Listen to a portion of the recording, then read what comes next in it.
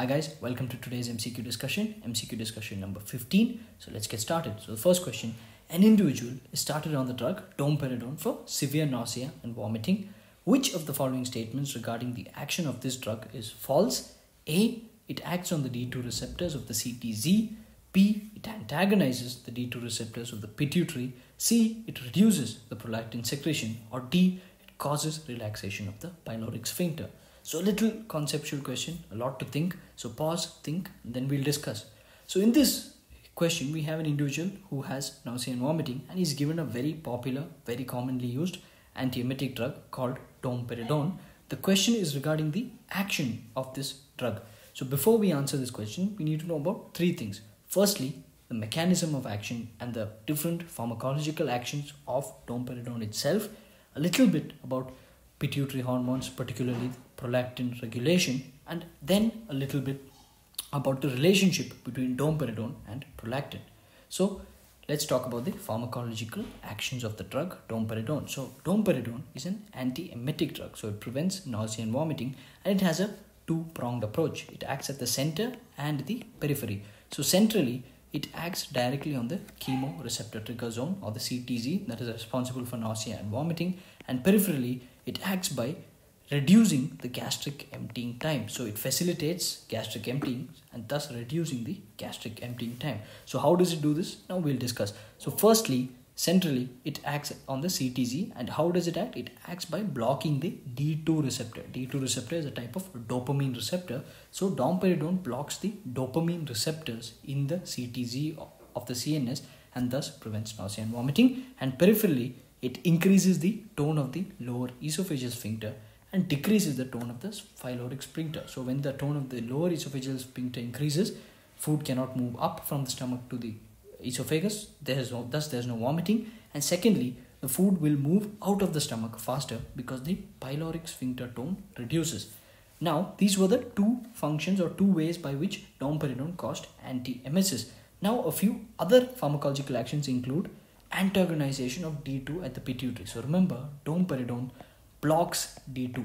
It blocks D2 in the pituitary gland, and we'll get to why that's important in a minute.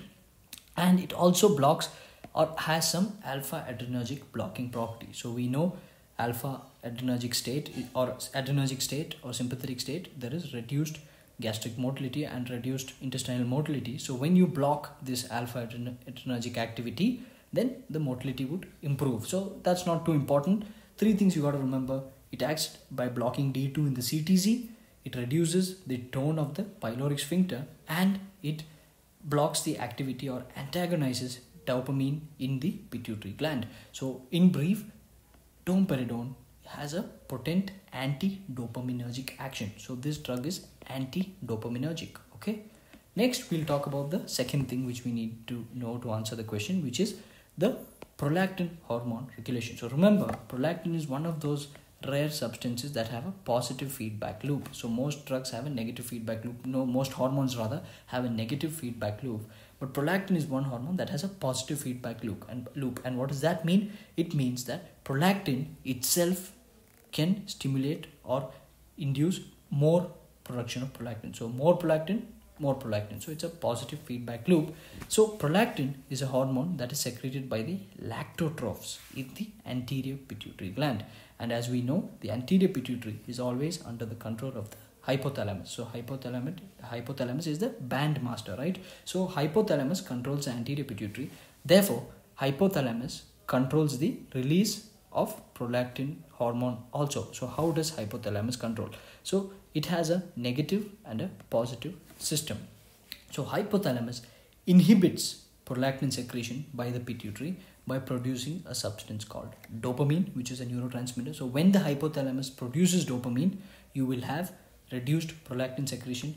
And if the hypothalamus produces something called the PRF, or prolactin releasing factor, it increases. So you can see it's a positive effect. So it increases the production of prolactin from the anterior pituitary. So remember, dopamine produced by hypothalamus reduces the secretion of prolactin, and prolactin releasing factor, and sometimes even TRH, the thyrotropic releasing factor, can increase the prolactin release from the anterior pituitary. So when under positive influence, anterior pituitary produces prolactin, and when there's high dopamine, anterior reduces prolactin.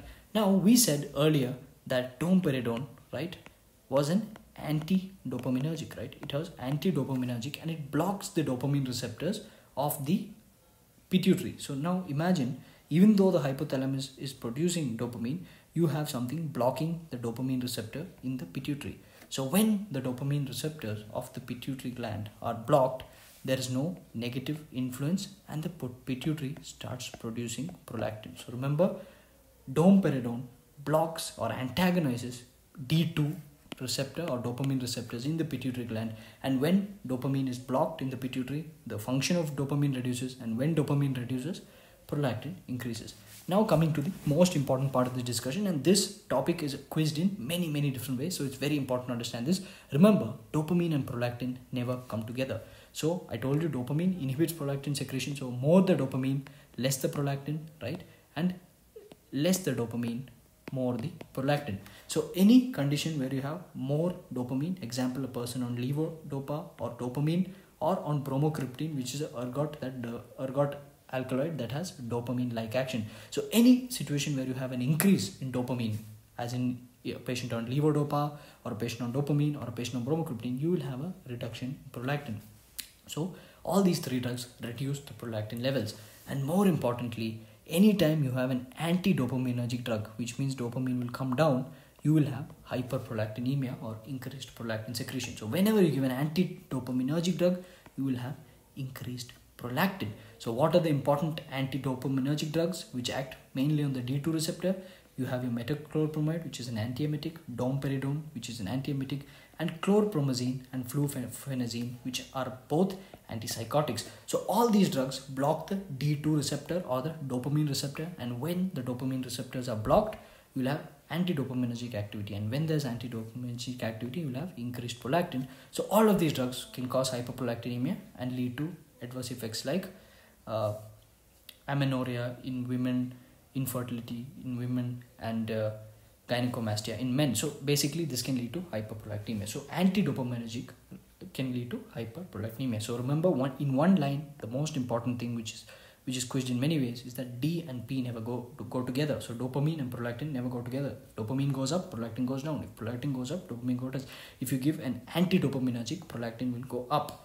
Okay, so that was D and P never coming together. Now we'll answer the question. So the first one was, which is false. Okay, so we're looking for what's false. So first one was acts on the D2 receptors of the CTZ. Yes, we said it does directly act on the D2 receptors of CTZ and causes central anti-emesis. So then next, it antagonizes or blocks the D2 receptors of the pituitary. Yes, it does.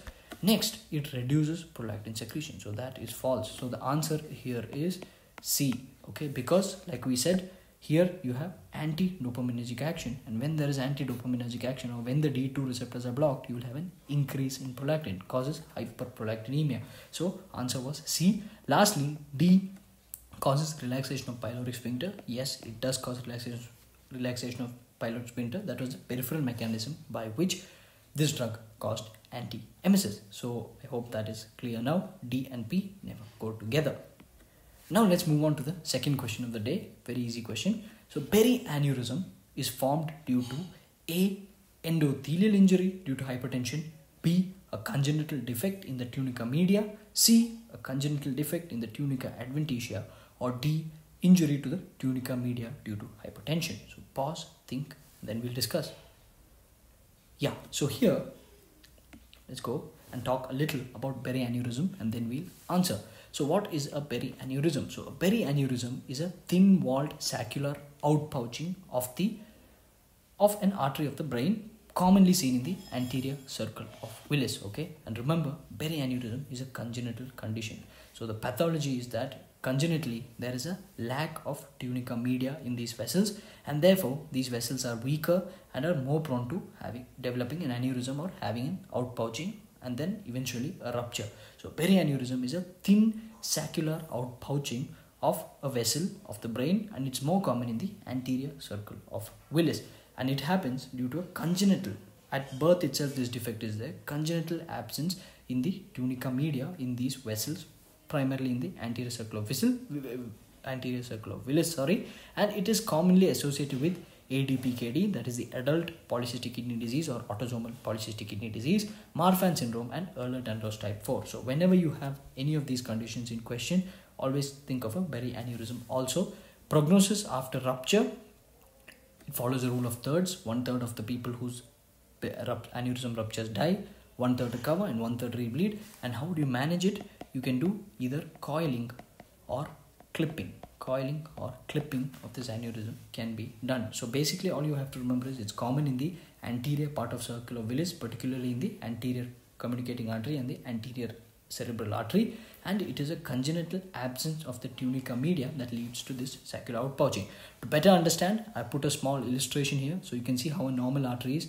You have your tunica adventitia, media, and intima. Remember, normally in the artery, the media is the thickest and the strongest layer. Now, in berry aneurysm, there is a segment of the vessel where you have only adventitia and intima, but no media. So, tunica media is missing, and that segment is prone to developing a saccular outpouching or an aneurysm. So, that was about berry aneurysm. So, the answer here was B. It's due to a congenital defect in tunica media. So it is formed due to a congenital defect of tunica media, but rupture is due to hypertension. So remember, berry aneurysm is not formed due to hypertension. It is formed and it is a congenital defect, okay, associated with Marfan's ADPKD and Ehlers-Danlos type 4. Most importantly, defect in tunica media or absence of tunica media, okay, and it is congenital. So the answer was B. Last question for today is something we've discussed earlier and which we'll just rush through quickly. So on infusing parathyroid hormone in an experimental mice, there is an increased resorption of bone due to osteoclastic activity. Which of the following statements is true? A. PTH directly acts on pre-osteoclast to cause bone resorption. B. The bone resorbing osteoclast does not have PTH receptors. C. Rank L plays a crucial role in the formation of mature osteoblasts. Or D. Osteoclasts produce osteoprotein that cause bone resorption. So pause, think, answer. We've discussed this before. Yeah, so when we discussed this question last time, I told you it can be asked in many application based ways, and this is just one of the ways in which the same question was asked.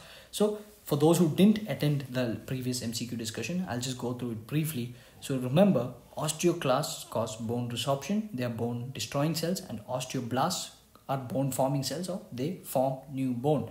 And osteoclasts are completely under the influence of osteoblasts. This is one thing I told in the last discussion. Those who didn't attend, you can attend that for a more detailed explanation. But osteoclasts are under complete control of osteoblasts, and osteoblasts regulate the osteoclastic activity. So parathyroid hormone is one of the hormones responsible for bone resorption.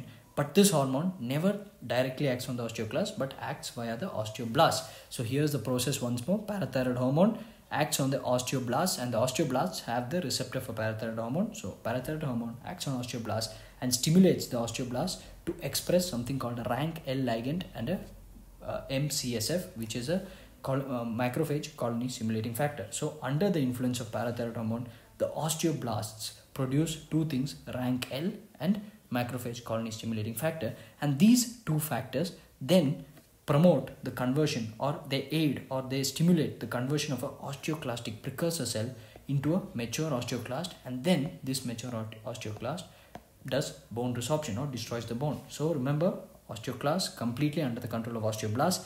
PTH, although it is an osteoclastic hormone, never directly acts on the osteoclasts. They act on the osteoblasts, and the osteoblasts then produce rank L and MCSF, which lead to conversion of osteoclastic precursors into mature osteoclasts that are capable of bone resorption. Now that we know this and we've discussed this, let's look at the question. So the question was, there is osteoclastic activity, and which of the following statements is true regarding the osteoclastic activity seen? So option A, PTH directly acts on the pre-osteoclast to cause bone resorption. So like I said, PTH only acts on the osteoblasts and not on the osteoclasts. So therefore this is false. PTH acts on the osteoblasts, which then act on the which then promote osteoclasts. So PTH acting on osteoblasts is false.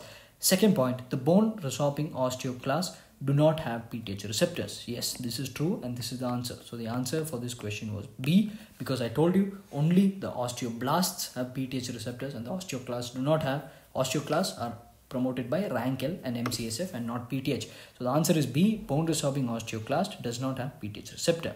Next, rank L plays a crucial role in the formation of mature osteoblasts. So again, false. Rank L produced by osteoblasts play an important role in formation of mature osteoclasts. So maturation of osteoclast is brought about by rank L and MCSF. Rank L is nothing but rank ligand. So that is false. And then lastly, osteoclasts produce osteoprotegrin that causes bone resorption. So this is again false. We didn't talk about this. So there is something called osteoprotegrin or OPG, and OPG is something produced by the osteoblasts. Okay, so again, osteoblasts again are controlling the osteoclast. So osteoprotegrin is a substance produced by osteoblasts, and these inhibit the formation of mature osteoclasts. So again, osteoprotegrin produced by osteoblasts inhibit the formation of mature osteoclasts. So therefore they are anti-osteoclast activity, so anti-bone resorbing. So they help more in bone forming. So they prevent bone resorption. So in brief, OPG produced by the osteoclast prevent bone resorption. Okay, so OPG prevents bone resorption by preventing maturation of osteoclasts. Another little point to be added, estrogen is a hormone that actually increases the production of this OPG, and that is why estrogen has an anti-osteoclastic activity, or estrogen prevents bone resorption. And when estrogen goes down in the perimenopausal and menopausal age group, estrogen levels fall. Rather, in the menopausal age group, estrogen levels fall, and at that time this OPG production also reduces, and women are more prone to osteoporosis after menopause. So that was why women are prone to osteoporosis after menopause. So remember, estrogen, it increases OPG production, and OPG prevents osteoclastogenesis and prevents activity of osteoclasts. So the option here was osteoclasts, wrong. Osteoblasts produced OPG, which prevent bone resorption. So that's it for today. We will stop. I mean, we are a little ahead of time, but it's okay. And all the best. See you guys tomorrow.